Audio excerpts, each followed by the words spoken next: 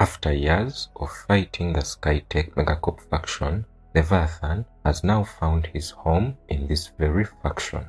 In this video, we will go over everything you need to know about the changes that have been made to Leviathan. Towards the end, I will also give my thoughts on these changes. And without wasting any time, let's get straight into the video. For those who may not be aware, Leviathan has previously been a part of the Renegades faction. This is the faction that consists of heroes like Dragoon, Arnie, Mirage, Ghost, and Stalker. The change of faction has led to certain high-tech adjustments being made to this hero, as we will see shortly. Looking at how this hero has been reworked, his base health has been reduced from 325 to 280.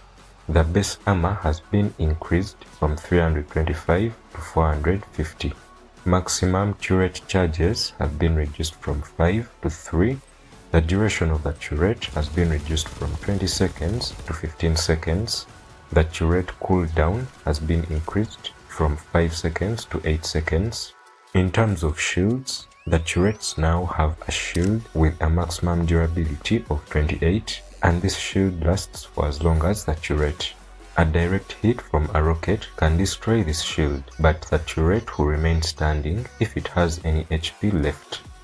The skins of Leviathan have also been adjusted in terms of their colors as shown on your screen right now. But before we wrap this episode up, I would like to give my opinion on this change. I think this is a welcome adjustment to Leviathan. I will have to do some testing, of course, to fully experience the differences between this new version of Leviathan and the old version.